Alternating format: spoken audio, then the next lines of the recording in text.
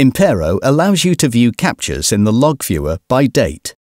To do this, open the Impero console, navigate to the Admin tab, and click on Log Viewer. The left-hand panel will display different search options. Clicking on the plus icon next to Dates will bring up a list of dates going back to when you first installed Impero. If you click on a specific date, the captures from that day will appear. You will have the option to filter the captures you want to see. As an example, you can filter by severity level or by the type of capture triggered. Impero automatically saves a screenshot of each violation captured. You can click on this screenshot to enlarge it and view it in more detail.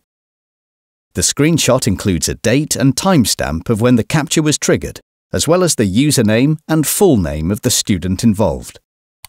Right-clicking on a capture will give you the ability to edit the status or severity level of that capture.